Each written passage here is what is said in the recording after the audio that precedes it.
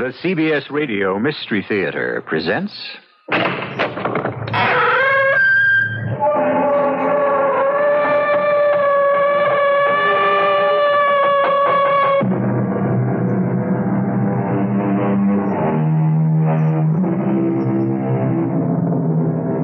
Come in. Welcome. I'm E.G. Marshall. A young man named Giovanni Guasconti came very long ago from the more southern region of Italy to pursue his studies at the University of Padua. Giovanni, who had but a scant supply of gold ducats, took lodgings in a high and gloomy chamber of an old edifice of a family long since extinct.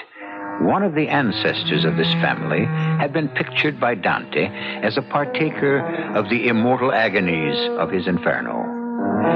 So begins one of Nathaniel Hawthorne's finest short stories, which is a tale you're about to hear. Unforgettable, not alone as literature, but because it haunts and shocks to the root of the soul.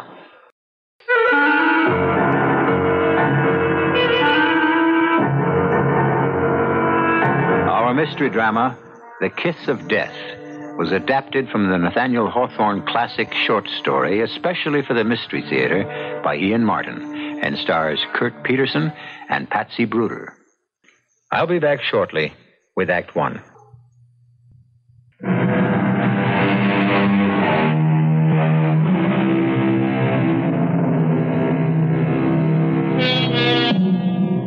Nathaniel Hawthorne described Giovanni as having a remarkable beauty of person, rather a Grecian than an Italian head, with fair, regular features and a glistening of gold among his ringlets.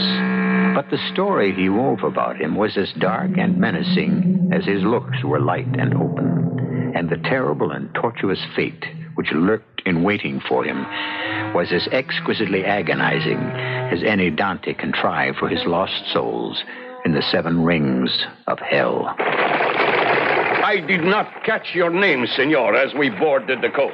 Giovanni Guasconti. Ah, and mine, Salvatore Pergamo. You are young for an occupation. I am a student, sir. And not from our Tuscany? No, sir.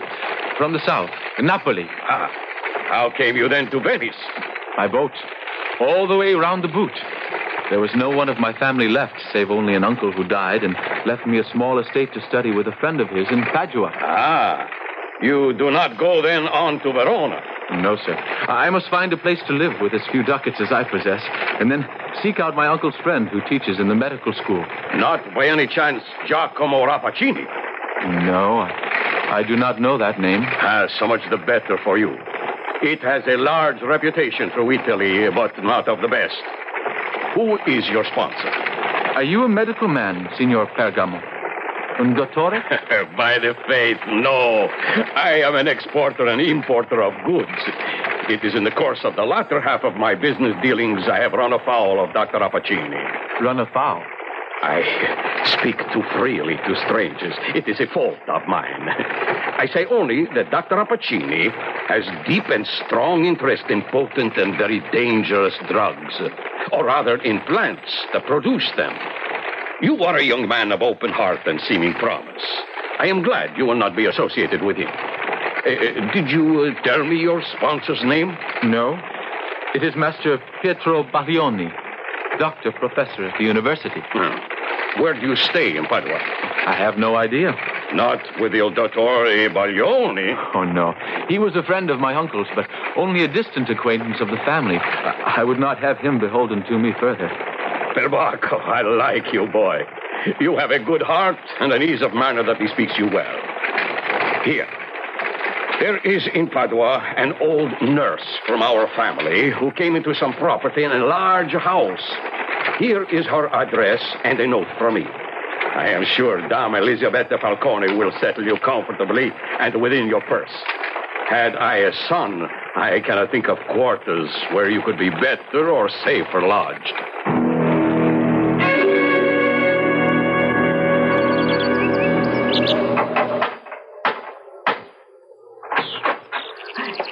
Si, signor.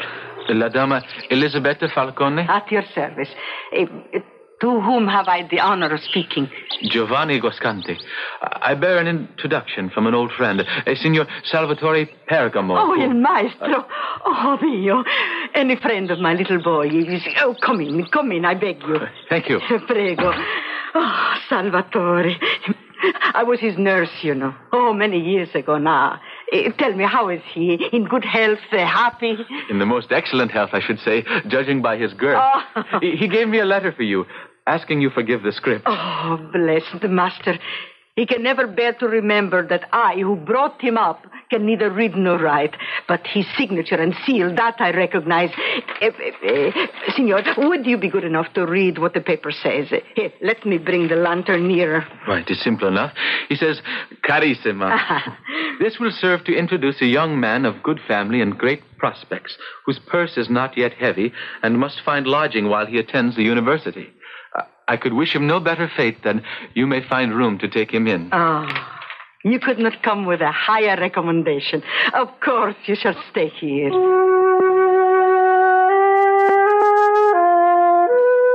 I followed her up the curving marble staircase. The ceilings and walls finished in great old frescoes, the paint now molding and peeling from the walls. I have a few tradesmen who board on the lower floors, too damp and musty for the young maestro. I'm afraid you're not very taken with Padua. I miss the sun. There is a chill here in the bones. Or in the heart. You're homesick? I have no home left. My parents, all my family, are dead. Ah, then, that is enough to dim the sun for anyone. Ecco, signor. Magnifico. But can I afford it? Oh, no one else is young enough to climb the stairs. Ah, but you have seen nothing yet. Come to the window. How beautiful. And how strange. Ah, surely there is as bright a sunshine as you left in Naples. Bright, though not so warm. But what a magnificent garden. Is it not something? It's special. Very. A botanical garden and so lovingly cared for. Does this belong to the house? Oh, no, signor. No, it's from the villa next door. Such strange exotic plants. The purples and the magentas. I don't recognize any of them. No more than I. Observe the gigantic leaves, the huge, heavy blossoms. They're all imported, of course, for the great man who owns them. You see? Oh, that is he. You can see working at one of the beds, by the stone urn near the statue. Surely that is no gardener in the scholar's garb of black? Oh, bless us, no. He permits no one else but himself to come near his plants. That is Dr. Rappaccini himself. Rappaccini? Ah, even in Naples you've heard his name, eh? No, not in Naples. More recently. Oh, well, I'm sure he's famous all over Italy. And Europe and the world, for that matter. So, will the room suit you, do you think? Admirably. But if it will suit my purse. Oh, we shall arrange that when you join us for the evening meal. If you will be my guest. Why, how kind. Oh, thank me later, young gallant. You may have the more reason. Keep your eye on the garden. There is one flower that adorns it, more beautiful than any you have already seen.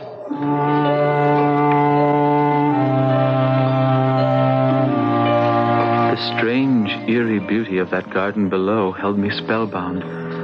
I watched the tall, emaciated figure of the doctor tend his garden, so intent on his ministrations that he was oblivious to all else. Not an herb or a shrub escaped such a scientific and minute examination that it seemed as if he were looking into their innermost nature. And yet, he avoided inhaling their odors or actually touching them, and walked among them with a caution that suggested a man walking among malignant spirits. Obviously, he was not the one who cultivated them. I was just wondering who did, when... Beatrice! Beatrice! Here I am, Father. Are you in the garden? Yes, and I need your help. I'll be down in a moment. Now I knew what Dama Falcone had meant when she said I had yet to see the garden's most beautiful flower. For brief as the glimpse I had had of her, this was the most radiant, the most vibrantly alive woman I had ever seen in my life. What is it, Father? Our chief treasure. It needs more care than I dare offer in my shattered state.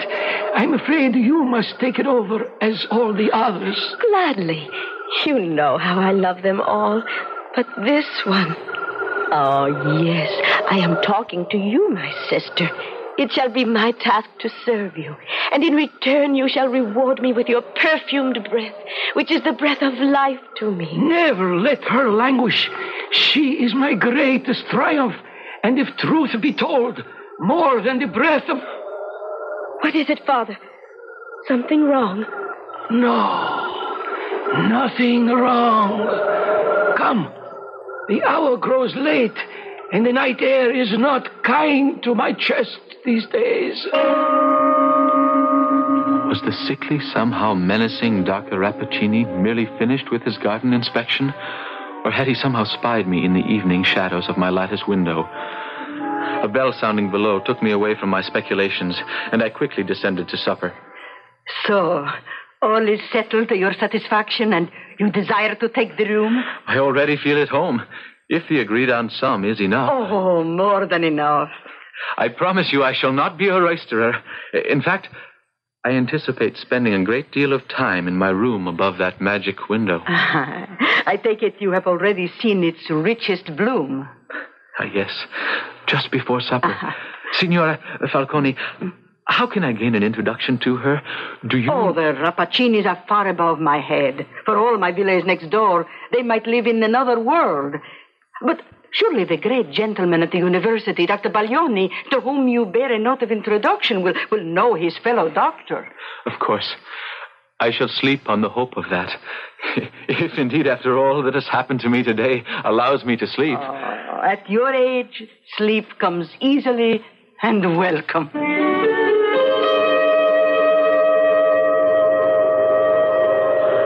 When I awoke, I had overslept and was bone-weary from my travels and my new environment. But I was brought to immediate life by the sound of a voice already adored outside my window. Father, must you leave so soon? I have a lecture at the university. Is all well with you here? Of course. I have been tending my sister. See how she lifts her head today since I fed and nourished her. All velvet and sheen and rich and glimmering like the most precious of stones. You breathe a new life on it. As it does on me.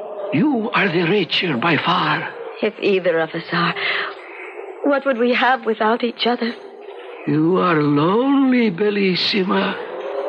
For a little human companionship. Quite right. I must provide you some. But how? We could have a ball or a dinner party. No. Not in this house. This house, no. I know since Mother has gone you have become a recluse, but it is changing. It is time to think of me. I know, and I promise I shall. But it is not a simple matter. I can wait, but not too much longer. I promise you, you shall not have to. I felt guilty eavesdropping from my window, but my heart cried out to have Beatrice as my own, and somehow my mind cried out as loudly to forget her, to run, to leave while there was still time. Time for what? And then, suddenly, I realized what was so strange about the garden. All about me, outside it, in other trees, the birds twittered and swooped and lived their lives. But in the garden of my loved one, no bird lived, and no bird sang.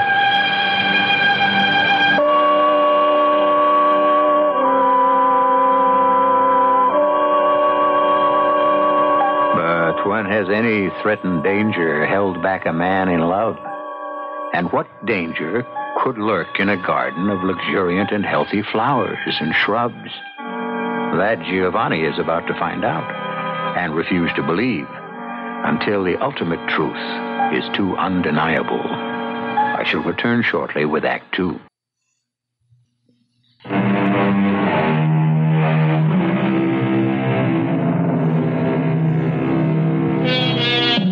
There There is an influence in the light of morning that tends to rectify whatever errors of fantasy or even of judgment we may have incurred during the sun's decline or in the less wholesome glow of moonlight. These are Mr. Hawthorne's words, and what better ones to project that by the following morning, after a good sleep, young Giovanni, looking out his window in the bright sun, found the garden below him a lovely place. It was time to present himself at the university and to meet his sponsor, Il Dottore Baglioni. So, you wish to study medicine, hmm? I wish to provide myself with a livelihood, since my patrimony will soon be exhausted. Oh, frankly spoken again. I like you. I think we might make a doctor of you yet. Report to me tomorrow at the hour of 6 in the morning. Now, you say you are settled with somewhere to stay? Yes, sir. At La Dama Falconi's house on the Via Eletto. Is that near Il Dottore Rappaccini's house? Yes, the very next villa. I have been given to understand he is a man of considerable renown. Yes, the name is known. I had gathered more than that. Even famous? Rappaccini. A brilliant and amazing man. It is his theory that all medicinal virtues are comprised within those substances we call vegetable poisons. Human life means very little to him. Oh, now and then he achieves a miraculous cure, but in my private mind, these are more probably the work of chance. Well, I must confess, I am only interested in Signor Rappaccini because of his daughter. With at least half the young men in Padua, huh? Of whom few have ever seen her face. Nay, nephew of my old friend, in this I am of more hindrance than help. I am afraid an attempted introduction from me to my rival or his daughter would amount to the kiss of death. I beg you to stay away from Rappaccini and his wild obsessions. Too close an acquaintance with him might prove for you what I already jokingly termed myself the kiss of death. I returned to my lodgings, and on an impulse, I bought a fresh bouquet of flowers from a florist I passed. Arriving home, I mounted breathlessly to my eyrie and was rewarded to see my enchantress engaged below in the garden.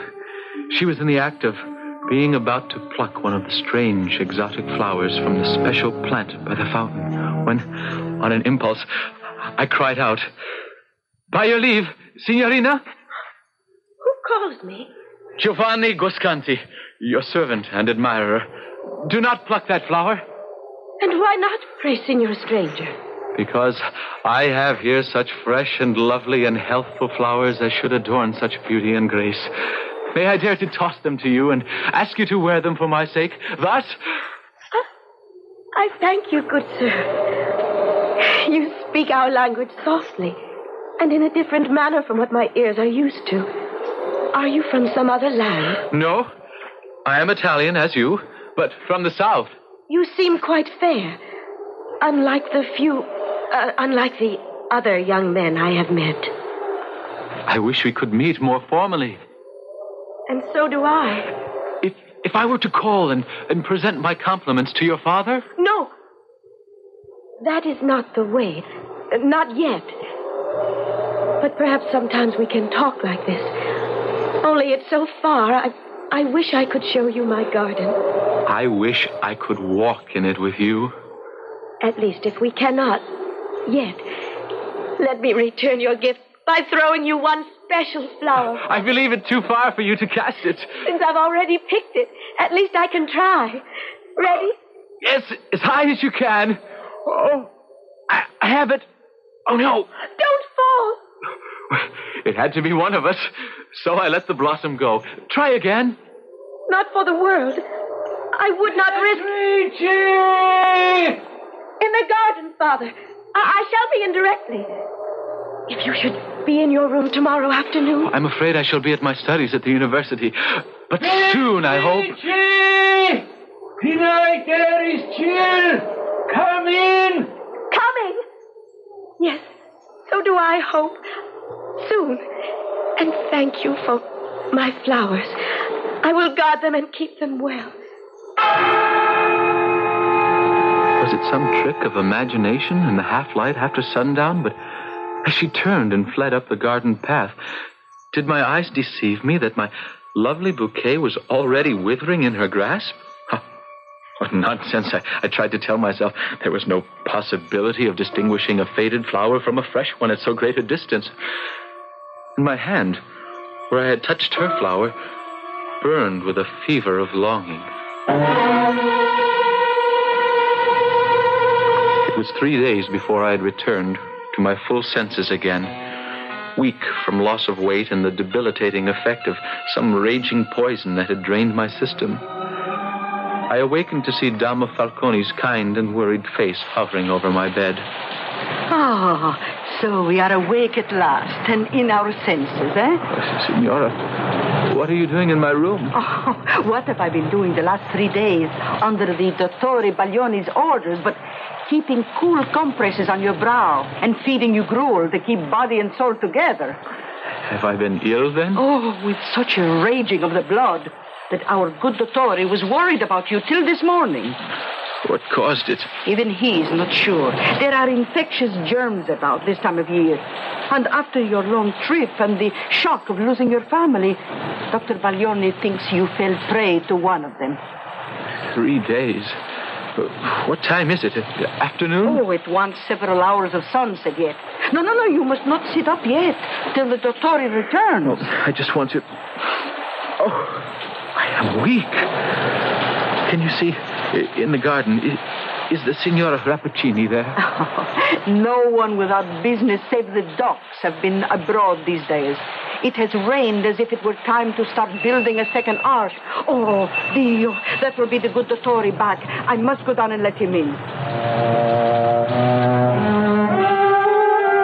As soon as she had left the room, I found my way weakly to the window.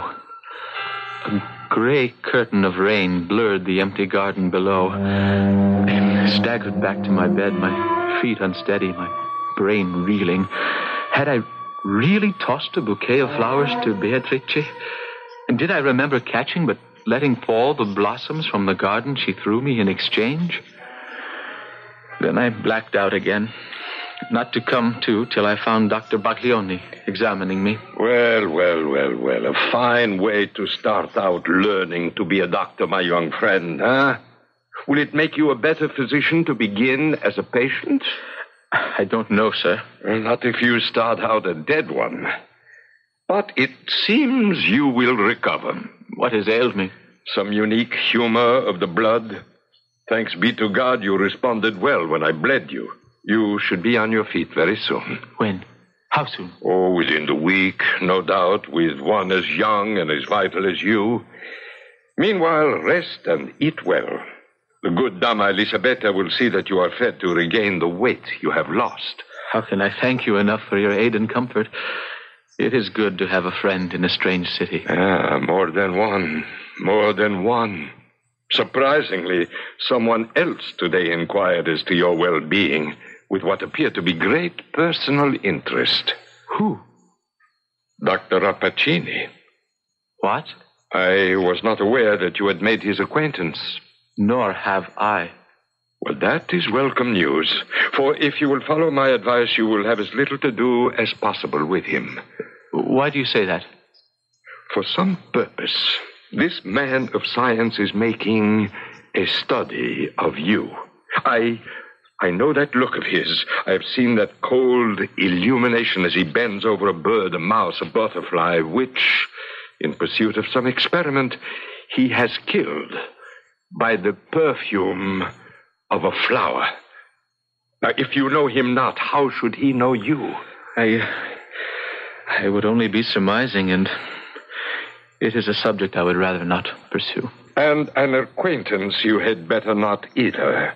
For, heed me carefully, Signor Giovanni, I would stake my life that if you are not already one of Rappaccini's inhuman experiments, You are marked for it. By the next morning, as I awoke refreshed and feeling myself... Buongiorno, Signor Guasconti. Buongiorno, Dama Falcone. Oh, out of bed, naughty boy. I bring you your breakfast to eat in bed. Oh, I have it here by the window. Now, you must eat everything and not allow the attention to wander. Oh, I will eat. I am famished. Oh, for food or for a sight of Rappaccini's daughter? I suppose nothing escapes that sharp eye of yours, Mother Falcone. Not much. Or my ear. Oh, I think I could have told that doctor what ailed you better than he. What? I heard you and the signorina talking from the window. I think you are taken with a disease of the heart, no? Beatrice. Yes, but it is hopeless, I'm afraid. If only I could meet and walk with her in the garden. Well, there is a private entrance into the garden from the street. A private entrance to Dr. Rappaccini's garden? Shh, not so loud. Almost any young man in Padua would sell his soul or his birthright to be admitted among those flowers. You may have what little I have if you will show me the way. Oh, Tosh, I want nothing from you. No, I have been well paid already. And here is the key. I give it to you in return for one thing only. What? Name it. You are pale as a ghost and thin as a rail. Mangia, signor, so you don't scare the girl half to death. I ate like a lion, dressed in my very best. My blessed guide, Signora Falcone, led me along several obscure passages. Then, suddenly, we were at the door. I thanked her, turned the key easily in the lock, which must have been oiled. I was in Dr. Rappaccini's garden, practically under my own window. Welcome, Signor. You are not surprised to see me? A connoisseur of flowers such as yourself. After the lovely bouquet you tossed me 4 days ago, it is no marvel that my father's rare collection has tempted you to take a nearer view. Was it you who sent this key? Why, no. Well, then who? I know not. But does it matter? You are here. Come, I will show you our garden. If fame speaks true, you are as deeply skilled in these rich blossoms and spicy perfumes as your father. No. Although I have grown up among these flowers, I know no more of them than their hues and their perfumes. Believe me. Oh, there is the flower you tried to toss me by my window. May the good Lord be blessed you failed to grasp it. Why? I wanted it very much for a keepsake. Methinks you owe me one. I shall pick it for myself. Oh, no! Touch it not. Not for your very life. It would kill you.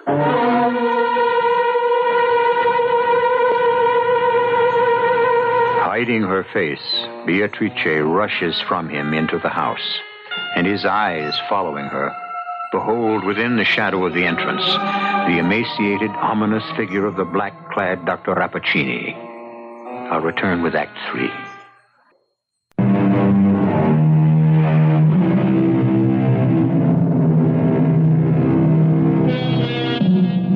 Bewildered and shaken by his strange encounter with the girl he loves, Giovanni has stumbled back to his room, suddenly overcome with the debility of his 3-day illness, so faint that he is barely able to climb the stairs to his room. Once there, however, no matter how much his fever-weakened body longs for the bed, instinct or some deeper drive forces him to the window. But how could you have given him the key to visit me if you knew there was danger for him? No danger now, my little one. But to think that thoughtlessly, the other day I tossed a blossom from this to him. Had he caught it, what would have happened to him? He would have died. Oh, sweet Mary, forgive me. You were innocent, my love. That would have been but small help to him. Oh, Papa, how can I let him continue to come, even supposing he ever wants to again? Come inside, daughter. This is no place to talk. We may be overheard if he is back in his room. If we are, then I say this. I know he loves me as I love him. But for his sake, I think it would be better he stayed away from me. No. I have not long to live, and it is time for you to meet with someone. Let me explain just how this may be accomplished in spite of all. I have been studying on this for a long time, and I have come to a conclusion. Behind the drape on my window, I had listened to this conversation between Beatrice and her father. Now, as I watched them disappear into the house, I looked down on that fateful, hideous flower that my beloved could fondle and kiss with no harm. Could it be so deadly? The answer was vouchsafed immediately. Crawling across one of the statues was a small chameleon, which in its passage had accidentally brushed against a tendril from the strange shrub. In a second, from the touch of that tendril, the lizard contorted itself in one writhing spasm, and then, as if eaten by invisible fire, crackled like a moth in a candle flame and was gone. I could think no more. I threw myself on the bed and mercifully passed into darkness.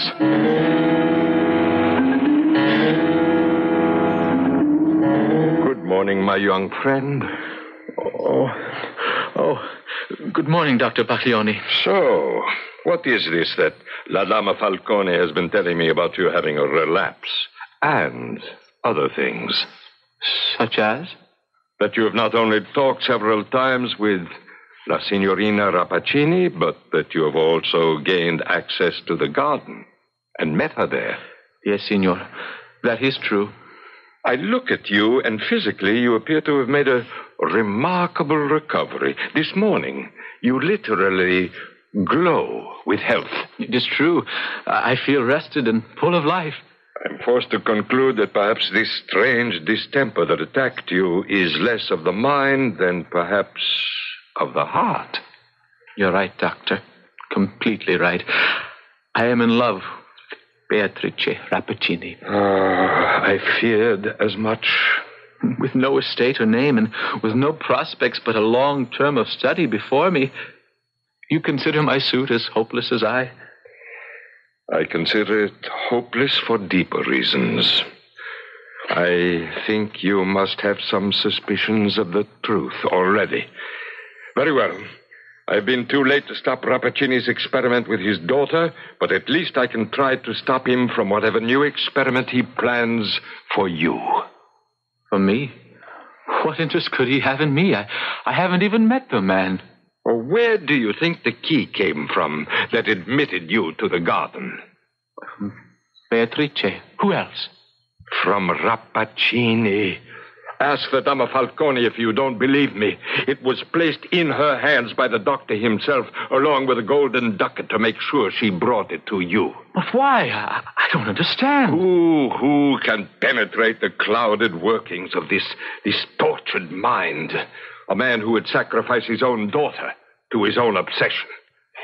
Is there nothing we can do for her? I would gladly give my life. Let us not be too hasty. There may be a way to outwit Rappaccini yet. How? You see this little silver flask? It was wrought by the hands of the great Cellini. It must be priceless. Yes. But most of all, because of what it contains.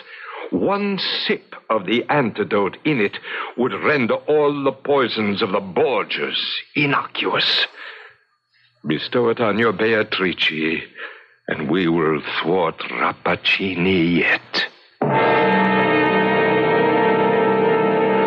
Once my dear old friend had left, I hastened to dress, my heart buoyed with the hope that the silver flask would make all well. And then came the ultimate blow. A small bird had crashed against the pane of my open window and dropped to the ledge. I went to the poor little creature, lifting it and finding it still alive and only momentarily stunned. Soothingly, I brought it to my lips, touching them to its head, about to make a sound of reassurance. But to my horror, like the chameleon in the garden the day before, the touch of my lips galvanized it into one agonizing spasm, and then it dissolved into nothingness in my hands. At the same moment, the voice of Beatrice called me from the garden. Giovanni, are you there? What do you want of me now, accursed, poisonous witch? Oh, no. Come down to the garden. Let me try to explain. No need for explanations anymore. I am the only being your breath cannot slay. Your kiss may never kill. I stumbled from my room, for the door, and for the garden. I was a mass of conflicting emotions. Love, hate, despair, and murderous fury as I faced Beatrice in that deadly garden. How can you pretend ignorance? Shall I prove the power I have gained from the pure daughter of Rappaccini? No proof is necessary. So you admit you have cast your poisonous spell on me. You saw what happened to the bird on the window? I saw, but it is not me. Believe me, it is my father's fatal science. How could you have not known? How could I have known? Locked up a prisoner all these years in this garden. My only companions, my father and the flowers. Particularly this evil thing of beauty that I pretended was a sister, because I had no human being to share my love and friendship with. You must have known. You had to know. Yesterday, when I reached for the blossom on this venomous vine, you cried out, "Touch it not, it will kill you." I did cry that out. And yet, a few days earlier, when I brought you flowers, you tossed the same blossom to me at my window. Luckily, that had only grazed my fingers, for that touch alone was enough to put me in a flush, a fever that nearly killed me. I knew nothing of that. Where did you think I was? If I had been myself for all the love I had in my heart for you, don't you think I would have been daily at your window? I thought you were at the university studying as you told me you would be. Of course. All innocence. And having failed to dispatch me from a distance, you had to provide me entry to the garden to make sure to... Oh, dear. Forgive me. I don't know what I'm saying. It was you who saved my life. A life that, believe me, I never had dreamed stood in any danger from me or mine. Your life was the most precious thing in the world to me, and because of it, I had to drive you from me. Why? I was in no danger. Don't you see? I knew nothing till after my father had given you the key. Even then, the one thing he told me was that you must not touch this flower upon pain of death. I was so lonely for you. I loved you so. I wanted only to spend a little time alone with you. I had forgot the flower when you were near, and all the world seemed lovely. Before I knew that I was something hateful and poisonous, sister to that deadly flower. Where did it come from? My father created it. Created it? He knows all the vile secrets of nature. At the very hour when I first drew breath, this plant sprung from the soil, the offspring of his science, his intellect, while I was only his earthly child. But I grew up and was nourished by it. I thought of it as my sister, not as my doom. Not only yours, but mine. Look! No! Giovanni! You see, I picked the flower, and it is as harmless to me now as you. I have put my curse on what I love best. No curse, my daughter. Dr. Rappaccini. No curse. You made us both unclean. Unclean. Look at you. One step below God's, both of you, and I created you. Feel the power that courses through your veins, the magic gift my arts have brought you. You could quell the mightiest enemy with a breath, shrivel the most monstrous onslaught against you with a touch. What more could you ask than to be as near immortal as man or woman may reach? I would have chosen to be loved, not feared. I am condemned forever to what I am. Our fate is not so desperate, thanks to my friend, Dr. Baglioni. Baglioni, that bumbling bigot. In this flask, Beatrice, is an antidote distilled of blessed herbs which can purify us. Then let us drink. No! I warn you. Drink of that flask, and it can bring you only death. So powerful as the poisons you have thrived on, as powerful is that antidote. No human body could stand the conflict. Don't listen to him, Beatrice. Drink, and I will follow. Stop! I will not let you destroy my triumphs. I will shoot you first. He has a pistol. You will have to shoot me first, Father. If death is to be our portion, then let it be for all evil. What are you doing? Uprooting forever this venomous vine. Take it to your own bosom, where it belongs. I am undone. Oh, I did not mean to cause his death. I thought he was immune. No. My father was immune to nothing except love. Heaven forgive him. He is better off dead. Now, quick, let us drink. It may mean death. You heard Dr. Rappaccini. I will not live as I am. Nor I. Then give it to me. I shall drink first. No. I shall pour half in the cap of the flask. The flask is for you. To the future, Giovanni. To our future. Whatever it may be.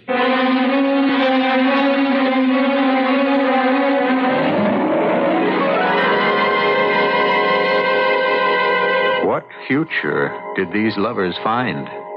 Were they star-crossed as Romeo and Juliet? Or did the gods smile on them like Elizabeth and Robert Browning? Well, what does it matter, after all, if they were together? A good story doesn't always need an end. At least none beyond that the listener chooses to select, believe for himself. I'll be back shortly.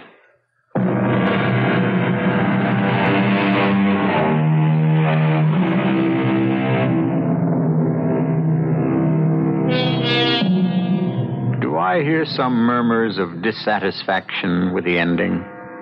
Then let us make a confession. The story, as you have heard it, does not end exactly as Nathaniel Hawthorne wrote it. If you must have an ending to this dark tale, you can read his solution. We can only say we thought poor Beatrice and her unlucky lover Giovanni deserved a better fate, dead or alive. And we left it to you to choose. Our cast included Kurt Peterson, Patsy Bruder, Arnold Moss, Bryna Rayburn, and Gilbert Mack. The entire production was under the direction of Hyman Brown. This is E.G. Marshall inviting you to return to our Mystery Theater for another adventure in the macabre. Until next time, pleasant dreams.